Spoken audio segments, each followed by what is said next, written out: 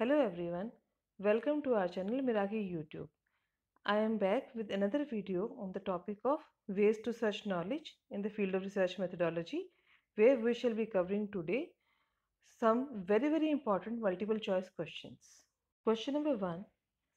A reasoning where we start with certain particular statements and conclude with universal statement is called A.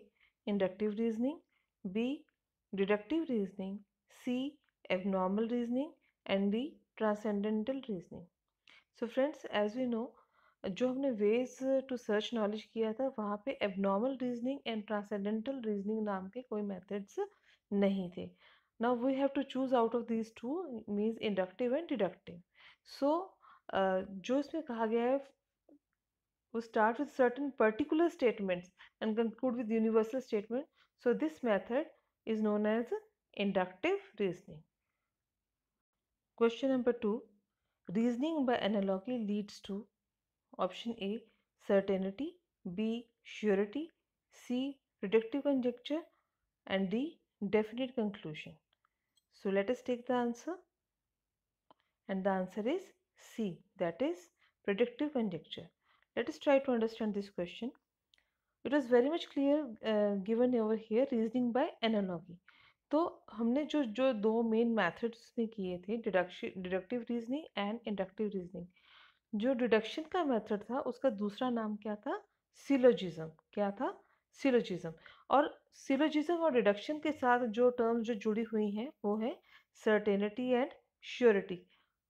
Definite conclusion भी हमने deduction में ही किया था, जहाँ पे प्रेमाइसिस से हम कहते हैं कि जो उनके जो स्टेटमेंट्स हैं अगर उनमें लॉजिकल रिलेशन निकाला जाए तो we can reach the definite conclusion. तो जो एक जो टर्म बची है दैट इज प्रिडिक्टिव कंजंक्चर, जिसको हम बोलेंगे प्रिडिक्टिव नेचर, प्रोबेबिलिटी. ये जो टर्म है that is left and connected to method of analogy, that is induction method. Question number 3. Which one is nearer to scientific method? तो यहाँ पे चार ऑप्शंस दी गई हैं और सभी में कुछ स्टेप्स की सीक्वेंस दी गई है. We have to read them carefully one by one, और जहाँ हमें गलती या कुछ भी एबनॉर्मल लगेगा हम उसको वहीं पे समझने की कोशिश करेंगे. So let us read option A. First step is suggested solution of the problem, then deducing the consequences of the solution, then perceiving the problem situation, location of the difficulty and testing the solution. अब देखिए इसके अंदर जो suggested solution of the problem पहले दिया गया उसके consequences के बाद, और perceiving the problem जो है बाद में दिया गया है. So this option will not work. So let us cross this option over right here right now. Second option, option B, defining the problem, identifying the cause of the problem, and then defining a population. अब इस option के अंदर भी problem की defining को पहले लिया गया है, जबकि उसका identifying the cause of the problem जो है वो बाद में लिया गया है. So this is not the correct sequence. So we have to cross even this method also, this option also. Option C, perceiving the problem situation, locating the actual problem and its definition. यानी कि problem situation को पहले perceive करना, कहीं से महसूस करना, उसकी जो एक्चुअल प्रॉब्लम है उसको उसकी पहचान करना और फिर उसकी डेफिनेशन देना. Third step is hypothesising, डिड्यूसिंग the consequences of the suggested solution. Hypothesis को बोला जाता है सजेस्टेड सॉल्यूशन. उसके बाद उसके कॉन्सिक्वेंसेज को डिड्यूस करना. अब तक जो हमने किया ये सारे स्टेप्स जो हैं, सीक्वेंस जो है स्टेप्स का वो सही है. And last step over given over here is testing the hypothesis in action. So it is appearing to be the correct option, but until unless we go to the next, we cannot be sure over here. So let us read next option, option D. Identifying the causal factors, defining the problem, दोनों ही सही लग रहे हैं steps का sequence. Then developing a hypothesis, सही है. Selecting a sample, okay. Collecting data, correct. Arriving at generalizations and conclusions, even this is correct. तो ये सारा का सारा जो सीक्वेंस जो है ऑप्शन डी में सही है। तो एक बार ये लग रहा है हमें कि option D is also correct and option C is also correct, but how is it possible कि एक क्वेश्चन के दो आंसर्स हो? सो लेट अस इन दोनों को और भी थोड़ा अच्छे तरीके से देखते हैं। तो ऑप्शन सी में एक जो स्टेप दिया गया है that is testing the hypothesis in action.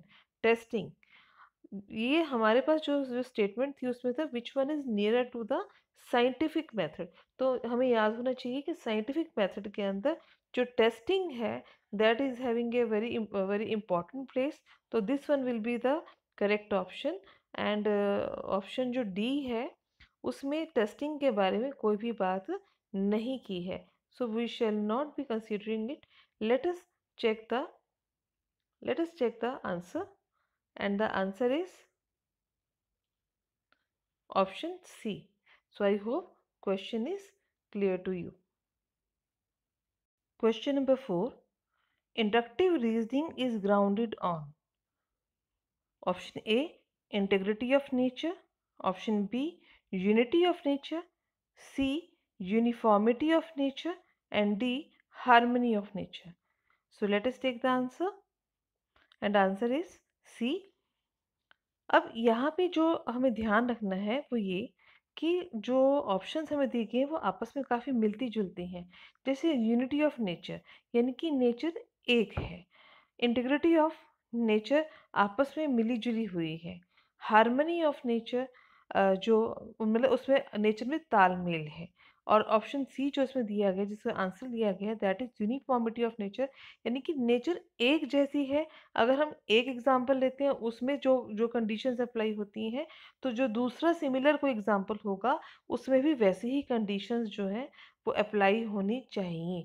तो इंडक्टिव रीजनिंग के अंदर हमने जो है यूनिफॉर्मिटी ऑफ नेचर के बारे में वाला जो ऑप्शन है उसको ही सही करना है। देखिए friends, this is a very important question which is coming a number of times in the previous years, approximately with the same statement. So all of us have to be very much sure about this answer, that we have to click uniformity of nature, option C. Question number 5. If we want to seek new knowledge of facts about the world, we must rely on reason of the type option A, inductive, B, deductive, C, demonstrative, or D, physiological. So I hope the answer is very much clear. That is answer A, inductive. हमने ये बड़े अच्छे तरीके से आपको करवाया था कि डिडक्टिव मेथड के अंदर जो नॉलेज पहले से ही प्रेजेंट होती है उसको सिस्टमेटाइज किया जाता है, जबकि जो न्यू फैक्ट्स हैं, न्यू नॉलेज है, उसको समझने के लिए, उसको मिला करके आपस में रिलेट करके थ्योरी बनाने के लिए जो मेथड यूज़ होता है दैट इज़ इंडक्टिव मेथड। तो न्यू नॉलेज ऑफ फैक्ट्स जो है, अगर हमें वो वहाँ से वो उसको देखना है तो हमें कौन सा मेथड करना होगा? Inductive method. Question number 6. The sequential operations in scientific research are. अब इस क्वेश्चन के अंदर भी जो चार हमें ऑप्शंस दिए गए हैं उसमें कई स्टेप्स हैं जिनका हमें सीक्वेंस जो है वो ध्यान में रखना है। तो लेट अस उनको ध्यान से एक एक करके पढ़ेंगे और साथ ही साथ उनकी चांसेस को सही होने के चेक करेंगे। Option A, कोवेरिएशन, elimination of spurious relations, generalisation and थियोराइजेशन। कोवेरिएशन का मतलब जो कोई भी वेरिएबल्स हैं उनका आपस में क्या रिलेशनशिप है उसको स्टडी करना। उनके जो उस रिलेशनशिप में कहीं कोई नेगेटिव फैक्टर्स आ रहे हैं या कोई मिस्टेक्स आ रही हैं, कोई एरर्स आ रहे हैं, उनको एलिमिनेट करना। थर्ड, जनरलाइजेशन बनाना और उसके हिसाब से फिर थ्योरी को डेवलप करना। ये चारों ही स्टेप्स इस सीक्वेंस के अंदर जो साइंटिफिक रिसर्च है उसके लिए अप्रोप्रिएट लग रहे हैं बिफोर फाइनलाइजिंग। अभी हम इसको एक ऑप्शन में लेकर के चलते हैं। Second, option B, generalisation, कोवेरिएशन, थियोराइजेशन and elimination of spurious relations. अब देखिए इसके अंदर जनरलाइजेशन को सबसे पहले ले लिया गया है, विच इज़ रॉन्ग। जो साइंटिफिक रिसर्च है उसके अंदर जनरलाइजेशन को बाद में डेवलप किया जाता है, ना कि शुरू में। तो इस हिसाब से ये ऑप्शन जो है क्लियरली हमारे लिए गलत हो जाता है।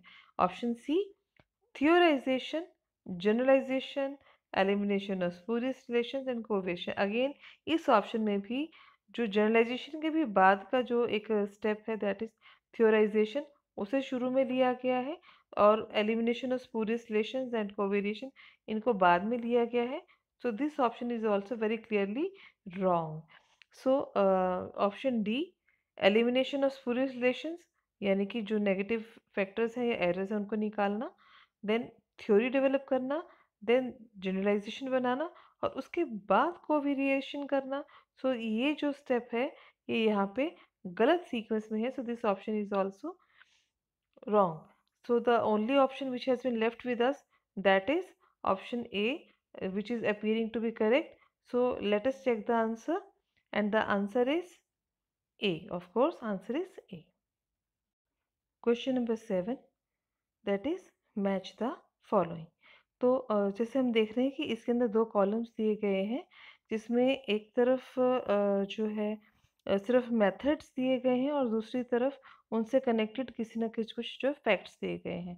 तो अगर हमें कोई भी किसी भी दो तीन जो मेथड्स हैं उनके बारे में 100% क्लियर जो नॉलेज है, डेफिनेट नॉलेज है, तो हम बड़े इजीली इस क्वेश्चन को कर सकते हैं। Let us do it. First, A priori knowledge, इसका कनेक्शन जो जो दूसरा कॉलम है उसमें कहाँ कहाँ से हो सकता है? Method of personal belief, no. Inductive method, no. Method of intuition. So we can very easily से कि ए जो ए प्रायरी नॉलेज है that is connected to method of intuition. Generalising and it's testing, जो अभी हमने पिछले क्वेश्चन में भी किया कि जनरलाइजेशन के साथ साथ जो टेस्टिंग वाला जो एक जो फैक्ट आता है वो किसके साथ आता है? वो आता है साइंटिफिक मेथड के साथ। तो उसको इसके साथ कनेक्ट करते हैं। सी is generalising, it can work with inductive method और मेथड ऑफ पर्सनल बिलीफ और मेथड ऑफ एक्सपीरियंस। तो हमने देखना है कि इंडक्टिव मेथड में ये जो है सबसे ज़्यादा सूट करता है, क्योंकि इंडक्टिव मेथड में हम लोग एग्जाम्पल देते हैं और बाद में वहाँ से हम एक जो है जनरलाइजेशन बनाते हैं। सो सी will be connected to second option.